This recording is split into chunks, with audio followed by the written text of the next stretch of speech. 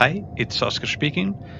I'm the developer of this app, the TestHMD application, a VR application to test the limits of your virtual reality headsets and then compare it with all the other headsets in the market. The room is full of tests and different zones to each test, and there's a lot of panels hanging around with information about what to expect from each test. Over there, you have the field of vision test with the vertical and horizontal ones. Then you have the brightness and the contrast one. Then you have the audio with binaural and frequencies, the subpixels, those little stuff which are virtual reality is made of. And the posters over there are some charts, print charts and color charts. The video, so the table of same, I love to call, where all the headsets comes to cry about their limits, and sweet spot test, geometrical test, glare test, reading test, the tracking, a new one room. So the Snelling Test, everything is full of tests to know the limits of your headsets. So if you, okay, this is the control for starting. This is the control panel in which we have in English and Spanish. You can change it anytime. Sorry about my English. I will try to speak as clearly as I can. Here you can calibrate your head test. So if you see, if I move, I can press the button and put it right on your side. And locomotion speed, no teleporting still, it's on the road, but from now just locomotion speed. I will put it 5 because I love to surf on virtual reality. Okay, so let's go to the first one. We can start if you want for Snelling Test. Snelling Test. This is okay, designed in 1862, but okay. This is some literature explaining what to expect from the test. The most important thing about this test is this size of the letters that throws 11.76 meters in the real world. That is pretty far away from the limits of the virtual reality technology right now. I should read the green red ones, but it's impossible. I have to go very close to it.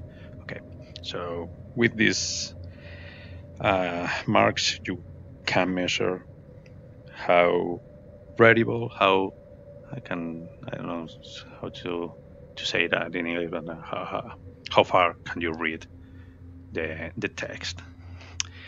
Okay, let's go to the reading zone. The tracking zone is for later. Okay, this is a text. This is a reading test. The Neuromancer from William Gibson. This is the father of the metaverse, with all due respect to Neil Stephenson. We have all the text right here, a fragment of the novel, but in this egg form that will allow you not only to read, but to find the aberrations of the lenses.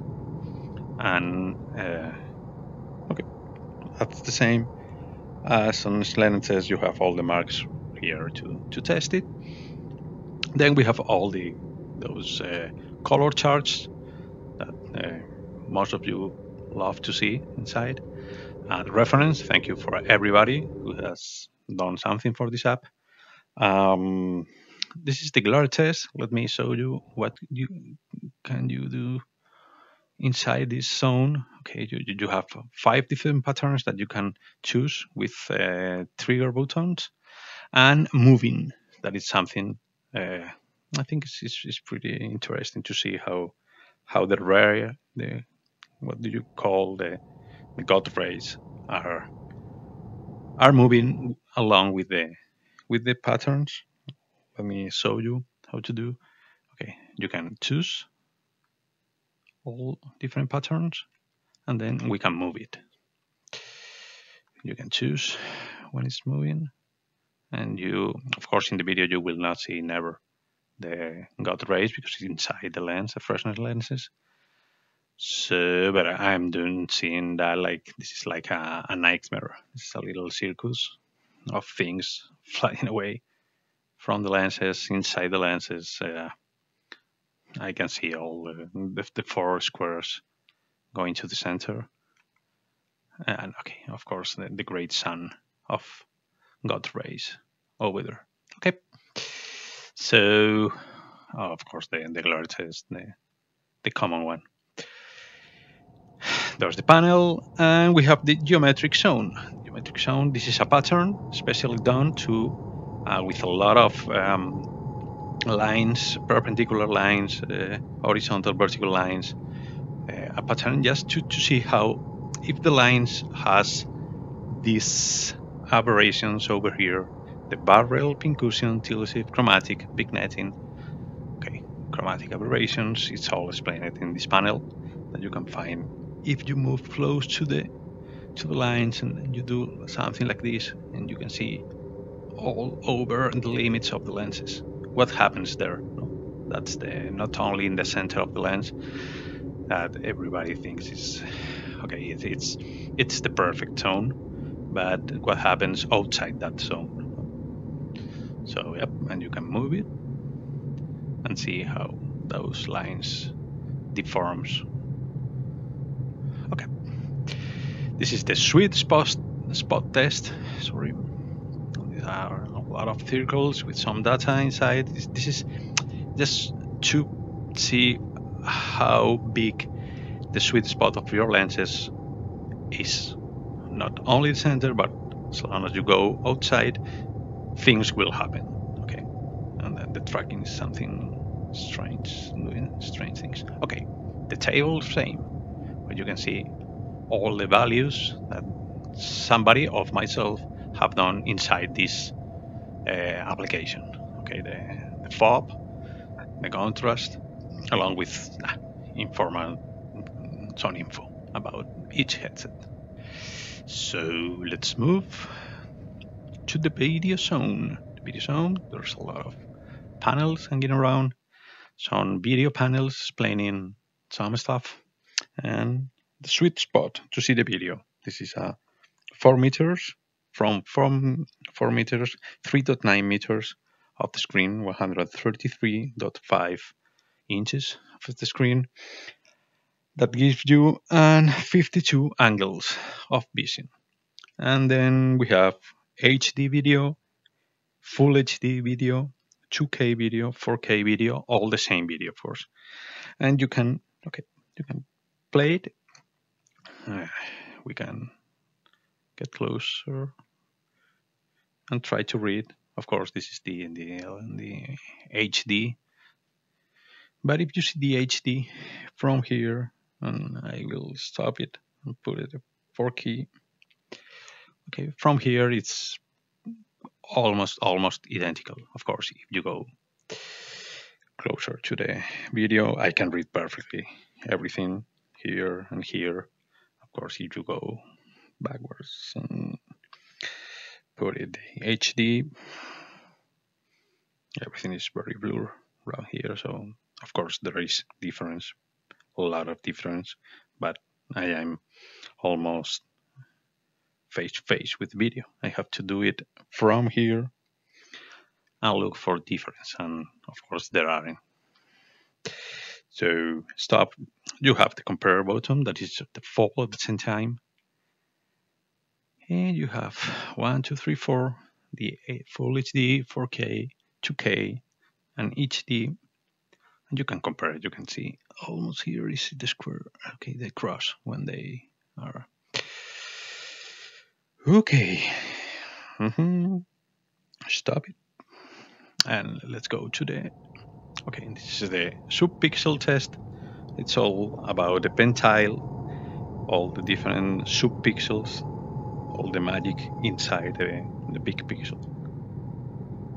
And of course, in a lot of the screens, in the pentile screens, the red one pops up from the image, creating a false 3D imaging.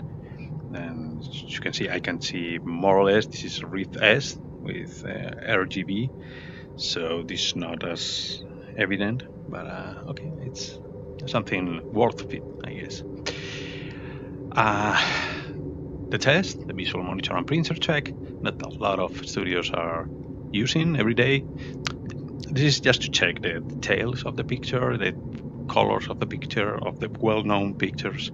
As you can see, all the fine details inside the image. You have color search, and okay, this is very basic and pretty passive. So it's just to check, but to have something that everybody will check the same with the same light at the same room. Okay. VirtualPixel, how are you? This is the audio zone. If you go inside, you will have a panel with all the frequencies that you can hear. If you are in the 40s like me, you will not hear much of those frequencies. But of course, you can go to something pretty common, I don't know, 250, and you can give some volume to it, and you will hear it, of course. And you can change it, multiply by 10. Okay, you have 1K, 2K. Okay, beware of the volume. You have here the Y. You have to be aware of the volume. This is the SPL chart, because not all human. Okay, we are humans, so we hear all the frequencies in different intensities. So you have to play with the volume as long as the frequency is going through the chart. And okay, some panels, and you have the binaural positional magic cylinder. You can grab it, and move it. If you move it, okay, you can close your eyes and try to place it on location. Where is it? Okay. Stay there. And you have, of course, some high ranges, mid ranges of the same music, the bass, the mid, and the height. Just to check how good is your headphones. And you have there, okay, probably more or less what all the sound engineers accept, like a standard of quality. Okay, moving to the screen test, brightness and contrast test. What I love about this is that you can move only the contrast to find the contrast and compare with the others. Okay, I have to try to see all the different black blocks, but moving just the contrast. Okay, if I moving those contrasts, the blocks are appearing, and the value I'm choosing is that one. Probably that's, I can see barely the up left block. It's over there, so it's .6. Remember that, .6. Well, then we can go to the table and compare with the other headsets. We have the field of vision, the famous field of vision test that you can find on Steam. It's more or less the same. It's the first idea I got, and it will be free for everybody ever. But it's not as accurate as this one. You have to enter, of course. Be aware, don't move your head inside, or fix it on your side. Okay, from this moment, you will be fixed in the universe, and the universe will move with you. So just stay calm and enter, press the trigger. Okay, don't move your head, and yes, you have to move the poles until they are out of sight over there. Okay, so you have 88 horizontal fob, and same, don't move your head, and try to find where both dots disappear. Okay, more or less it's over there. Okay, 116 degrees. Okay, let's move on to the tracking test. You can go into the tracking test. Okay, this is a little more complex, but okay, what to expect and how to do it. First of all, you have two protractors, all the to measure the degrees. One on the theta axis, the other one on the x axis, and the other ones are cameras to see what is happening from those perspectives. So once you enter inside the room, and you have to press some buttons to calibrate and put it exactly in the middle. Okay, I'm here. And as you can see, I can move from the x axis and I can see it from the theta axis. And it's just about to draw. I'm going to move and try to lose track. Okay, over there. Okay, well, today is working really, really good. Tracking. Okay, it's lost. And do it on this axis. Let's go to the infinitive beyond.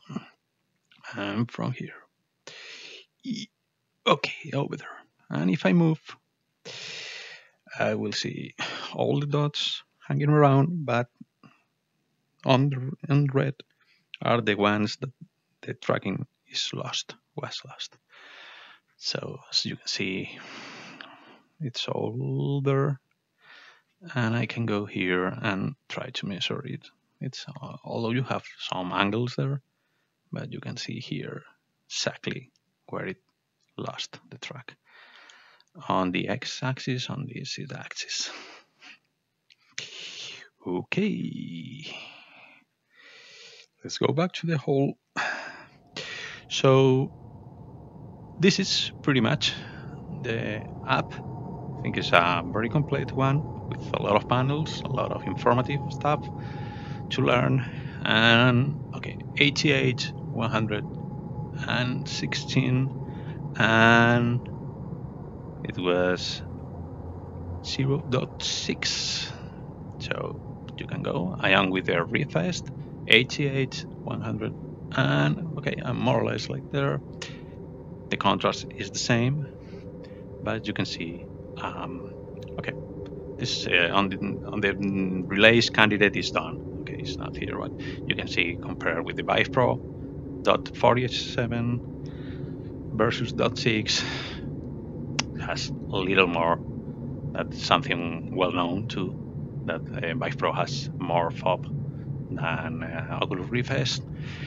The Valve Index you have here, the Explorer, the Odyssey. Of course, you have the Pimax with the large, medium, and small ones, and Reverb, Quest, and of course Sony PCVR that I can run this app over there. So let's put it on Spanish just to let you know that everything is on Spanish too, perfectly translated. Okay, so thank you for watching and hope that you find this app as interesting as I found it when I was doing it. So thank you and see you on the next update after the summer. Bye bye.